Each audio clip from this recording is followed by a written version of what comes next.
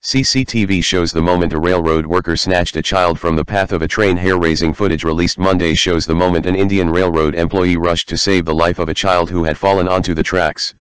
The CCTV video, posted to Twitter by India's Ministry of Railways, showed a station worker at Vangani station in Mumbai sprinting to rescue a child as an oncoming train sped towards them.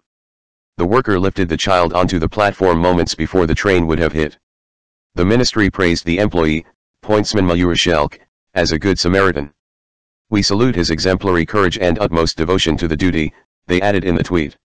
Indian Railways is the world's fourth largest rail operator and India's biggest employer.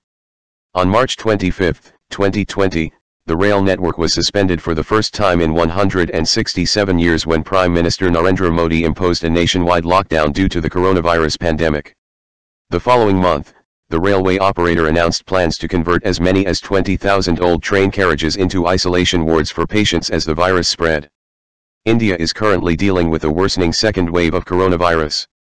On Sunday, the country reported 261,500 new cases, its highest single-day figure so far, according to data from the Indian Ministry of Health.